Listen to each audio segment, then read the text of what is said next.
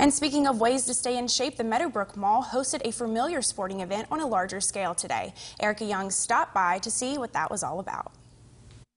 The Meadowbrook Mall is filled with young wrestlers and their families for the very first Brawl at the Mall event, where coaches say they are happy to be shedding light on what they call an underrated sport.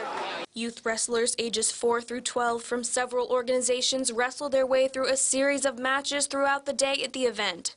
Bridgeport youth wrestling organizers say they needed a bigger space to fit all participants. The high school was always packed with football, or not football, but basketball, volleyball around this time of year, so we weren't able to locate the school or get it in.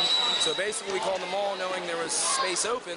While wrestling does not attract as much attention as some other sports, coaches say they wanted to put on this tournament to show the valuable lessons it can teach athletes from an early age. A lot of people think wrestling is this grueling sport that everybody gets, hurt all the time. That's not exactly what it is. It actually teaches kids a lot about everything.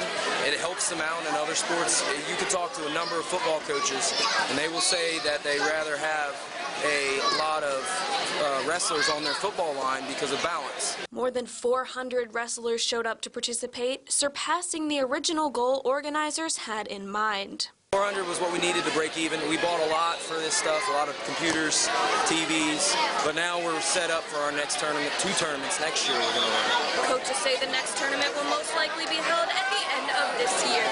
Reporting for 12 News, I'm Erica Young.